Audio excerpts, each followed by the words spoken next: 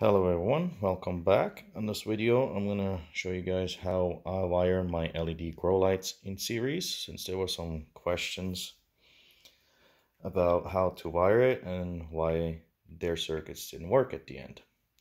So here I got a little example. Just draw up a little circuit. These are little 10 LEDs that I draw up, and they're all wired in series, as you can see, positive to negative, positive to negative. Then you have the negative lead over here, then you have a positive lead over here, go to your driver's output.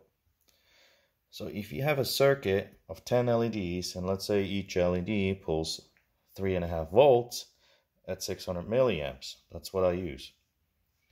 So that means we have 10 LEDs in a circuit times 3.5 volts is 35 volts. So you need a driver that puts out at least 35 volts to drive these LEDs at 600 milliamps. And if you want the wattage, you do 35 volts times 0.6 amps, what is 600 milliamps equals 21 watts. So on my circuits, I use this driver right here. As you can see, the output voltage is 54 to 105 volts at 600 milliamps. And if you wire in series, the voltage changes, but the current always stays the same. So in this case, I gotta have at least 17 LEDs, and I cannot put more than about 30.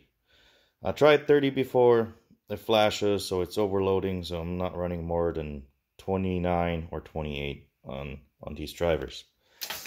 So for example, as you can see here,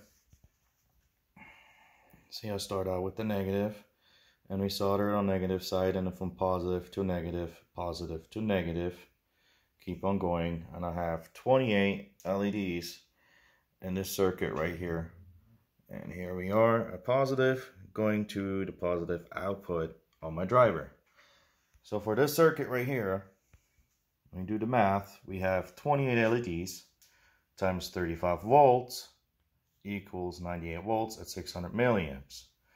So remember our driver, 54 to 105 volts, so we're right in the middle. This driver is perfect for this situation right here.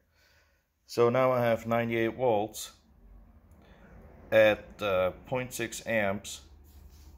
That means we're pulling 58.8 watts, and I have 3 circuits. So this panel is going to pull about 176.4 watts. So I hope this little video helped you guys out, how I wire my LEDs. And if you guys have any questions, please put it down below, and I'll try to answer it as soon as I can. Like and subscribe. Thanks for watching. Have a good day.